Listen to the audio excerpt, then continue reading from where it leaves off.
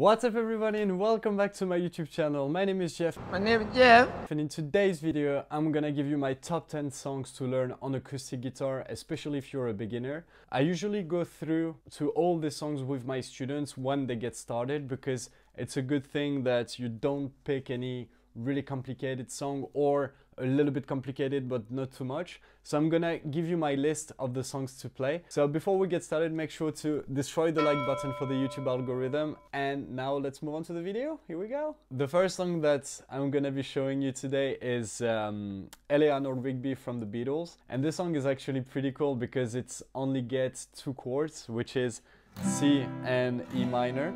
And if you just do like a small rhythm, you can master it in literally no time, and it sounds like this.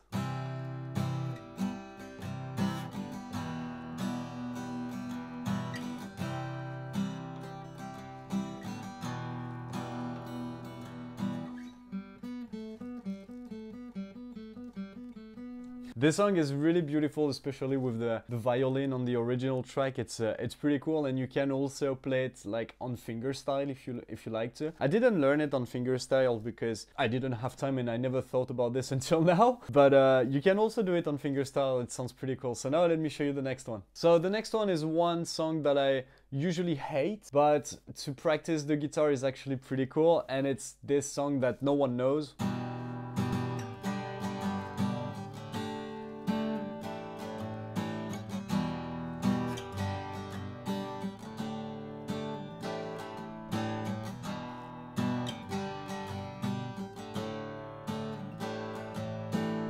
So I guess you don't know about Wonderwall, I guess, but I really don't like this song, like musically. It's alright, but I heard it so much and I taught this one so much that now I'm like, it's too much. But this song is actually pretty cool because the strength of this song is actually that you don't need to move your fingers too much, you just need to move only two fingers. So you just go from E minor to G to D to A, and you just repeat this pattern all over again, and you've got Wonderwall from Oasis.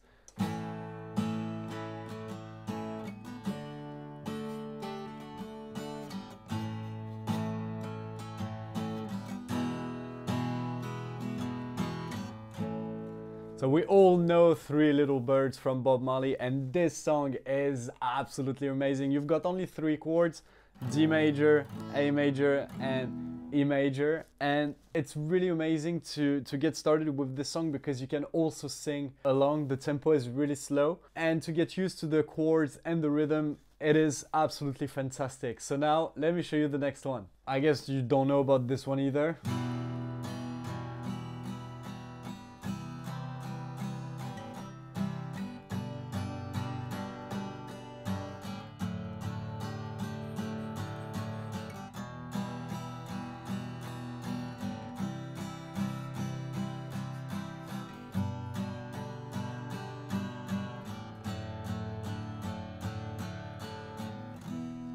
Zombie, obviously, and this song is pretty cool to play. So you've got E minor to C to G to F sharp, while D major, bass F sharp, and what you have to do is just strum 8 times between each chords and just do the change. It's actually a really good exercise. It's a really good song actually to do it for to be able to change the chords really fast. And now let me show you the next song.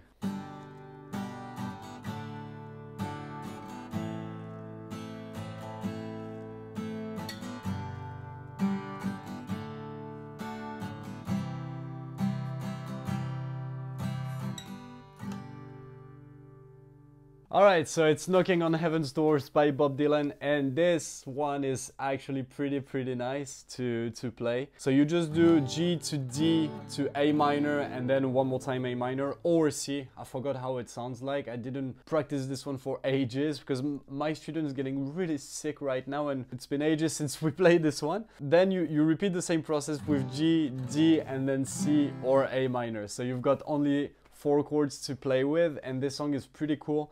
Especially to move on from G to D, it's a really nice gymnastic for your fingers to do it. And now let me show you the next song.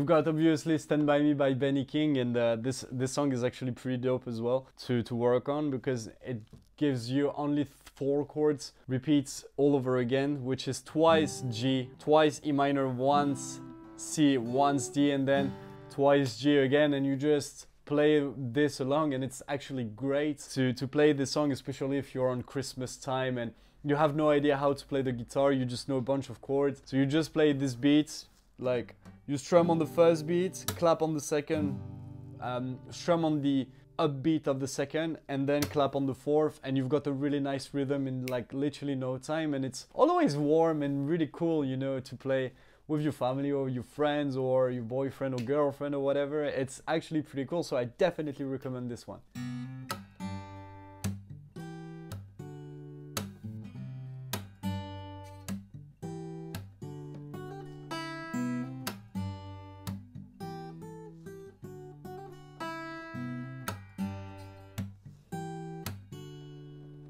So we've got obviously Fast Car from Tracy Chapman, and this one is actually a really nice song to learn because it mixed a little bit with arpeggios and chords at the same time, and it's not that easy to put all of those chords together, so I give you the challenge.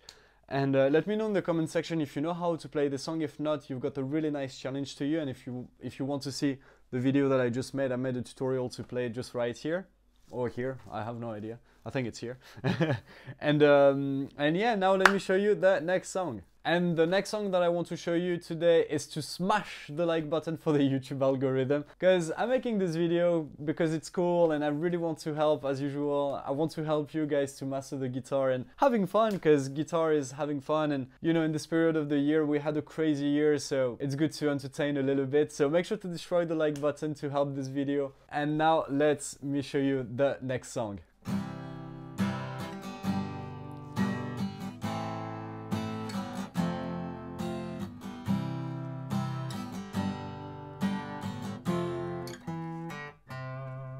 And I just noticed that my E string is absolutely not in tune, but you know what? I'm really lazy right now, so I'm gonna leave it as it is, because I just changed the strings. But I guess you recognize the song, and it's Let It Be from the Beatles. It's a really nice song. I definitely recommend to learn more than 2 songs of the Beatles. They've got an absolute vault of beautiful songs, and yeah, that would be a mistake to not enjoying it. They've got especially Norwegian Wood, they've got crazy chords and crazy time signature. But this one, Let It Be, is on the piano basically, but you can also play it on the guitar, and once you play the C, G, A minor and F, everybody will lose their mind like pretty much instantly, because everybody loves the Beatles. And now let me show you that next song.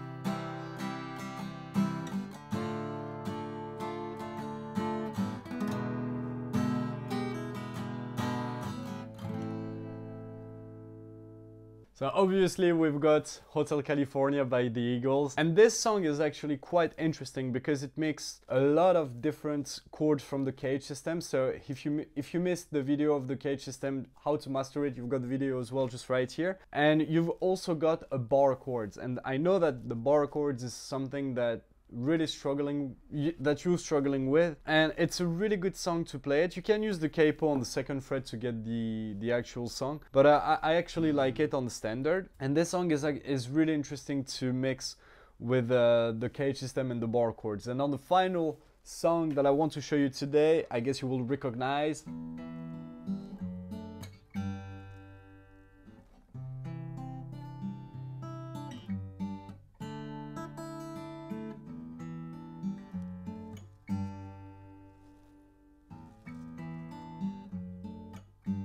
So we've got Shallow by Lady Gaga and Bradley Cooper, and I still haven't watched the movie.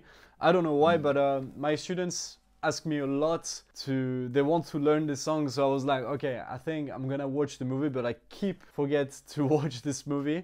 Shame on me. But anyway, this song is actually pretty cool because it makes a lot of arpeggios and brand new chords that it is outside of the cage system, such as, for example, E minor 7 that you can find here, or this kind of G or this D sus2 with the hammer on here. And this is one of the most, well, it's one of the difficulty of the song is to do the hammer on and pull off on the second fret here.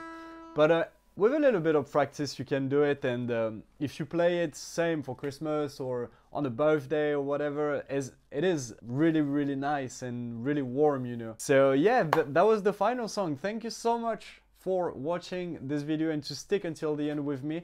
Make sure to destroy the like button, to subscribe on the channel, and let me know what video would you like to see next. I'm really happy to make some content for you guys, so I will see you on the next video. Peace out!